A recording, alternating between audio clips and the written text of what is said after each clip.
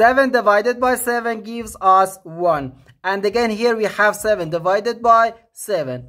So 1 divided by 1 is just 1. But this answer is not correct.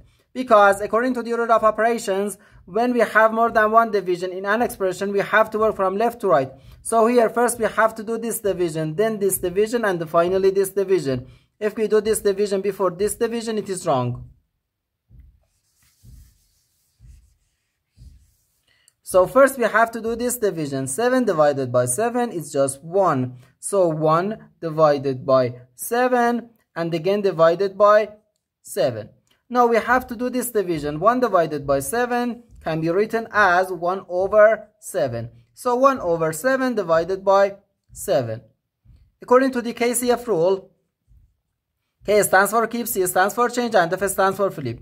We can write keep the first fraction, change division to multiplication, and flip the second fraction.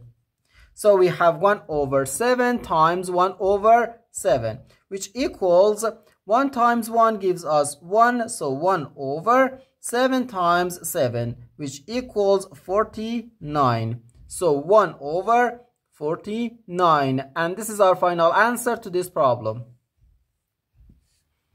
The correct answer is 1 over 49.